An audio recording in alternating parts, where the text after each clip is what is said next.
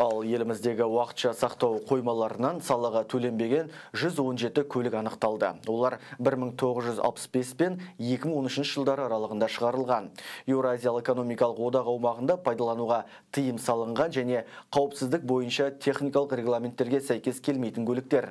Ең қымбаты $9000 тұрады. Мұны Мемлекеттік кірістер комитетінің баспасөз қызметінен хабарланды. Ведомствоның мәліметінше көліктердің барлығы кеден заңнамасын бұзып, кедендік төлемдер мен салықтар төленбеуінен қоймаға жеткізілген екен.